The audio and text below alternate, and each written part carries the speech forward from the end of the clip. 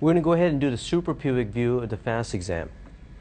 We're going to put a little gel on this transducer, and we're going to go just above the symphysis pubis, and we're going to start initially sagittally, and then we're going to scan transversely. So we have our marker right here.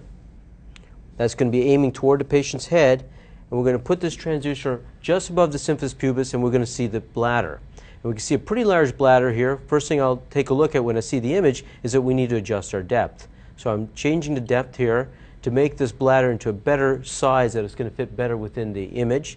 The next thing I notice that I do need to adjust is the gain. This is a very important knob to be adjusting, because in this view particularly you can have a lot of acoustic enhancement posterior to the bladder, and we don't want to miss small amounts of fluid. So the far gain, which is this knob here, may need to be adjusted additionally. So once you identify the bladder, which we see as an anechoic structure with nice circumscribed walls, you want to then scan from left to right, looking particularly for evidence of fluid outside of that circumscribed bladder. So we're looking for free fluid within the pelvis.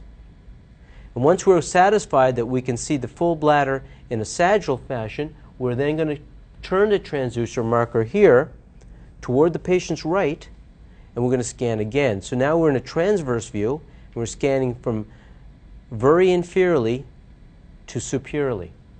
And again, looking for free fluid outside of the bladder.